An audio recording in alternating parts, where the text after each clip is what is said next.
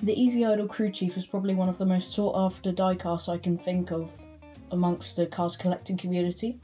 That was because it was cancelled in around 2010 to 2011 as a part of a race team pack, and the N2O Curler race team pack was also cancelled around this time, and it included 3 pitties and the crew chief.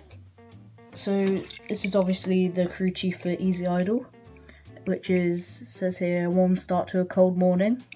This has the same model as the Bumper Save crew chief, and it's actually one of my favourite models. I just love the expression and the dimensions of it all. And I love the size of the wheels as well, which I know is a bit weird. The number plate here says, so it looks like it says 87R58E, I think.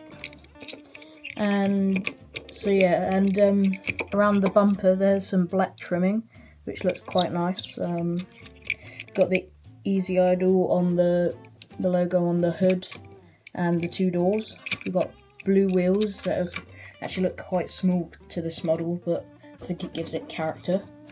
We have the headphones, which nothing special, but what's quite common with these is that the actual microphone bits being like pulled off, but that's because it's so flimsy and just, you know, it's probably been taken from a factory, this, and gone through a lot of stuff before it got into my hands. And on the actual flatbed type part of the truck, it's actually quite scratched up. That's quite common with this car as well. You'll see quite a lot of other people that have this car. It's quite scratched up here.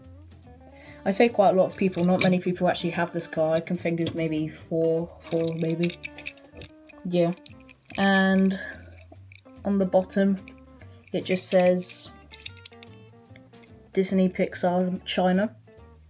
And I actually just realised this fairly recently, and it confused me because this is normally the base you would see on factory custom cars and fake cars.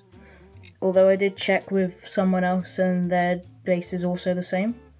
So that just leads me to believe that they hadn't stamped it on yet, and it was swiped away from the production line before they'd stamped that bit on, as the whole diecast is complete.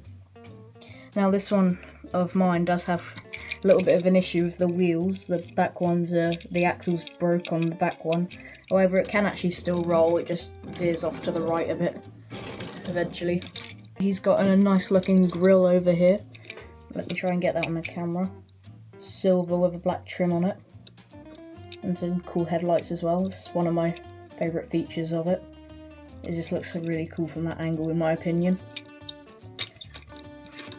And I'll show some photos up on the screen now of every car that was supposed to be in that pack, along with the N2O Cola one as well. And I don't actually know many people with the N2O Cola crew chief. I've seen maybe 3 or 4 since I've been collecting, and there was actually one person that was wanting to sell it, but they had already sold it, so I was out of luck on that one too. And same with the N2O Cola pitties, I know quite a few people with them. Certainly not as common as the Easy Idol team though. Yeah, that's pretty much it for this review. I hope you enjoyed it, and I've got some other cars to show for the next review. So I have 2 options here for the next review. So first we have the Gargoyle. I'll be reviewing this one and the prototype version I have. So if you would like to see this one, then put down in the comments below the name of the Gargoyle. Or I have this cancelled combustor launcher. It's just meant to be released in the 2018 launcher line, but got cut along with some like Cal Weathers launcher as well. That one never came out. So yeah, choose which one you would like to see next. I could probably guess what the outcome will be though. And I'll try and put a poll up. I'm not sure if I'll be able to though. Still learning. But yeah, that's pretty much it for this review of the cancelled Easy Idol crew chief. It was never given a name, so yeah. Thanks for watching, and bye.